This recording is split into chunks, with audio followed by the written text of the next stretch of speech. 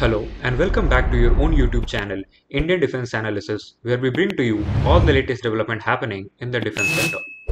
India is the 7th largest country in the world, stands apart from the rest of Asia, marked off as it is by mountains and the seas, which give the country a distinct geographical entity.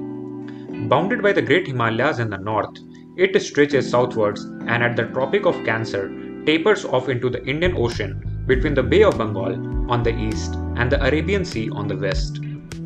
It has a land frontier of about 15,200 km. The total length of the coastline of the mainland, Lakshadweep Island and Andaman and Nicobar Island is 7,516 km.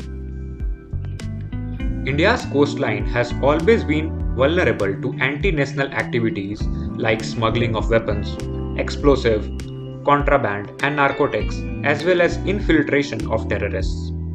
After the 26/11 Mumbai Terror attack, coastal security was reviewed by the central government and several new measures were recommended that were to be implemented in a phased manner.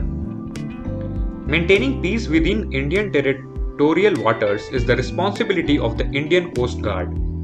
Therefore, it is important to have long-legged coastal missile batteries, making our coastline an impregnable sea-facing fortress.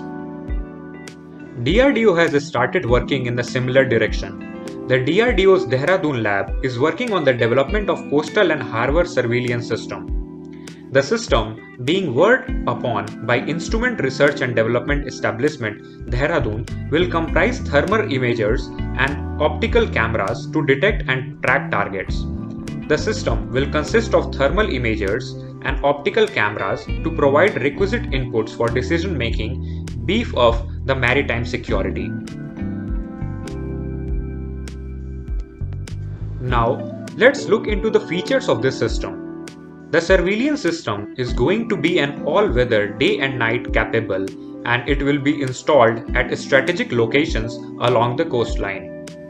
It will be helping us in monitoring shipping traffic as well as other seafaring vessels. It will be controlled remotely and will be operated by the Indian Coast Guard. According to DRDO sources, the electro-optical system's detection range is expected to be up to 25 km or more, and it should be able to identify a target at a distance of at least 8 km.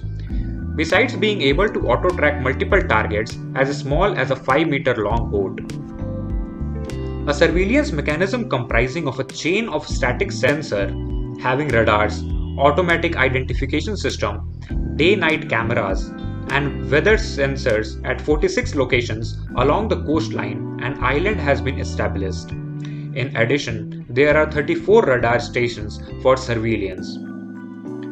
The Indian Navy has established 4 joint operation centers at Mumbai, Visakhapatnam, Kochi, and Port Blair, from which all coastal security operations are coordinated.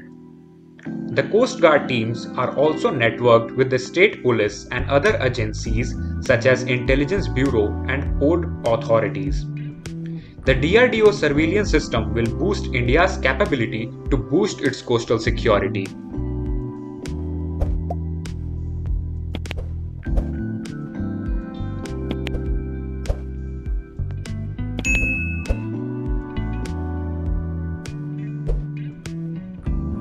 With this, I would like to end this video.